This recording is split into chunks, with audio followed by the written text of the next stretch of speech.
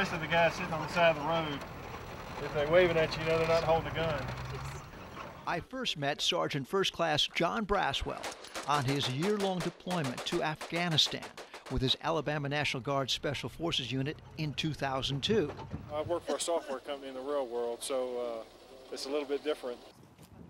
I guess I was a little surprised that they would activate a National Guard Special Forces battalion almost right at the outset of the conflict. So were his two young sons and wife Laura. He took a significant pay cut, and we were sort of forced to sell our home. Up until that point, we had done 2 weeks in the summer and 1 weekend every month. Former Idaho National Guardsman Dan McKnight and Kent Burns both re-enlisted on 9/11, expecting and anxious for their National Guard units to be sent to Afghanistan. But not as it turned out, multiple tours to both Iraq and Afghanistan the past 20 years.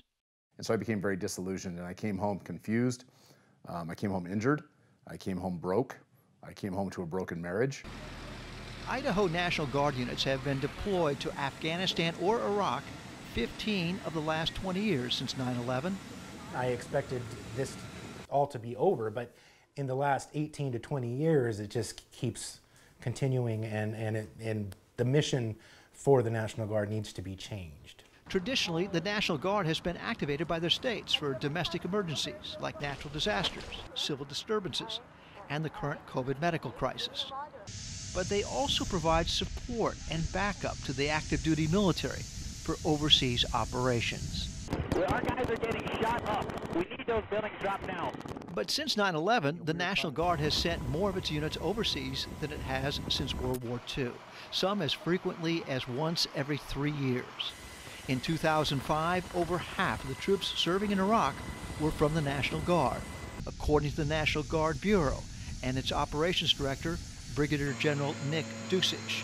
In the past 20 years, the major transition has been from a strategic reserve to a combat, operationally focused reserve capability. The federal government pays the cost to recruit, train, and equip the state's National Guards. Their commanders-in-chiefs, the state governors, are constitutionally obligated to make them available in the cases of national security threats. What's at issue here is, what's a national security threat?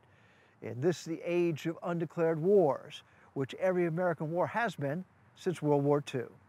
Well, then fine. If it's a real true threat to the United States and our interest, again, as it's stated in our Constitution, then Congress should do their job and they should have a formal declaration of war. Idaho Lieutenant Governor Janice McGeehan supports legislative initiatives to restrict the use of a state's National Guard in undeclared wars, which she believes are not included in Article 1 of the Constitution, allowing federal use of state militias for executing the laws of the nation, suppressing insurrections, and repelling invasions. It should be difficult to take our state militias and our active duty military into war. Without a congressional declaration of war, we have no business fighting in these foreign overseas misadventures. And so I don't see it as an anti-war, I see it as a pro-Constitution measure. McKnight, both a former Marine and Army veteran, launched the Defend the Guard initiative with other veterans and politicians from both parties to limit foreign deployments, National Guard troops, only to wars formally declared by Congress. The 2001 War on Terror resolution has allowed the past 4 presidents to send National Guard troops to fight in Afghanistan and Iraq without a declaration of war. Citizen soldiers were always meant to be the ones that defended America, not a standing army. And so if America needs to go to war, we should do it the right way. Now is the time to push back, to lay claim to our sovereignty as a state. Idaho State Representative Ben Adams, a former Marine and Afghanistan veteran, is trying to get the Defend the Guard initiative passed in Idaho, as are legislators in 30 other states, with little success thus far in getting it to a vote. The state restrictions are highly unlikely because there's already a Supreme Court decision, Perpich versus the U.S., that dates back to the Reagan administration. Former National Guard Bureau Deputy Chief of Staff, Brigadier General David McGinnis, doesn't believe the states will be able to limit federal control of the National Guard.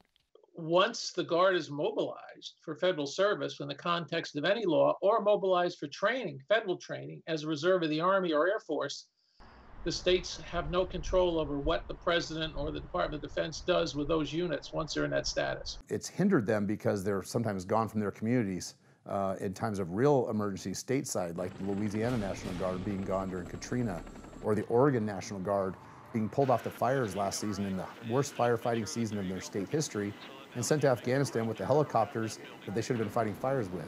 In the past, people who signed up for the National Guard really weren't thinking about going active duty, being deployed, or certainly going to war. Has that all changed? It definitely has changed. In the old days, it was join the National Guard to avoid Vietnam. After 9/11, to me, that all changed. We were in it to win it, and to be warfighters, and not just the state mission. Now I feel like we need to bring that back. The Idaho National Guard declined our interview request, but sent us its rebuttal for giving the state the option to limit overseas deployments.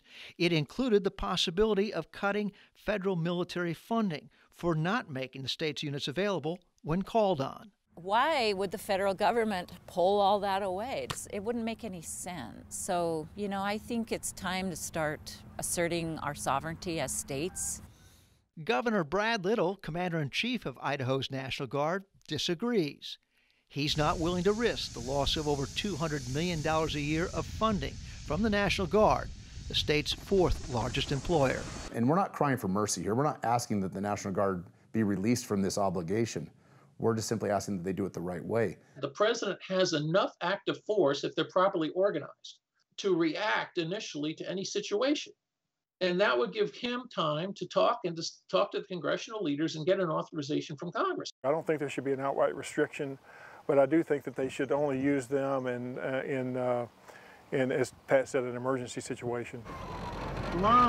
Nearly 20 years since John Braswell was part of the first wave of National Guard troops deployed to Afghanistan, there's general agreement that these combat deployments, constitutional or otherwise, have made the National Guard better trained, equipped, and more integrated with the active duty military than previous weekend warriors. For the PBS NewsHour, this is Mike Cerre in Boise, Idaho.